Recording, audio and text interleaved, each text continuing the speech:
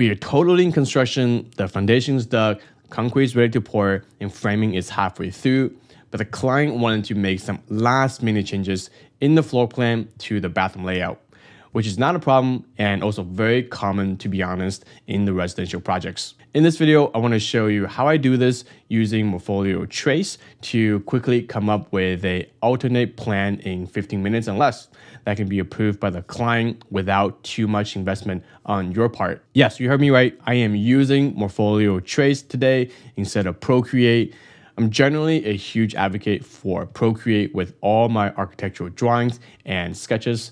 But during construction, there's no better tool than Morpholio Trace to read, annotate, and redline a drawing set. If you are using another app for construction administration, let me know in the comments below. Love to hear what's working for you. So let's talk about this process a little. The existing plan has a shower and toilet separated with their own doors, and the client wanted to see if we can combine it into a 3-piece bathroom without compromising the closet and built-in couch. Before sketching, the first thing I wanted to do is to calibrate the drawing, and this is the same concept as calibrating your drawing in Bluebeam.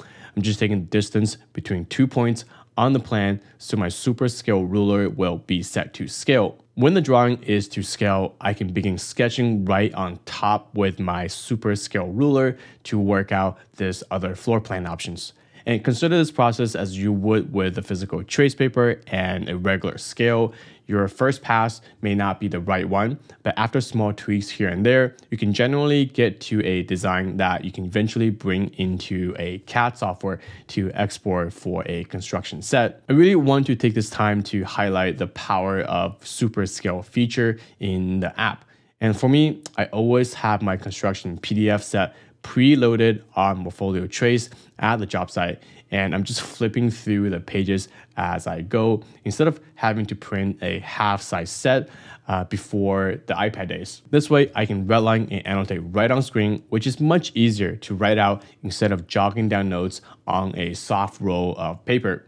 And often I am actually sketching out a design change right in front of my clients in real time. While this may not be a super polished sketch, but I can do this very quickly to scale, which is very important because I can have this kind of accuracy to the inches instead of pulling out a small roll of trace paper to overlay that to a physical drawing. So this has been incredibly helpful for construction admin ever since I started to use Morpholio Trace to preview my drawing set. After the first pass of the sketch, where I feel good about dimensions of my rough sketch, I will create another layer to trace out the polished version of it. And this will have nicer line weights, dimensions, and text to send to the client for a quick approval before I bring it into CAD to finalize the change. There's actually a cool option to automatically poche the wall by giving it a texture instead of manually drawing it out. Oftentimes, if it's a small enough change and it doesn't require me to fully reflect it in CAD or Revit, I will just save it as a JPEG or PDF and include it in my site notes as a snippet. So you can imagine where this can save you a lot of time working on iPad, and the accuracy that comes with it is just invaluable. When you're done with the sketch, simply export it out as a PDF, which is saved to scale, and you can print that out. As much as I love Procreate, there's definitely a strong use application for Morpholio Trace during the construction phase. So if you're coming from a traditional environment where you are bringing in physical drawing set, trace paper, pens, and pencils, I'd love to hear what you think of this digital workflow.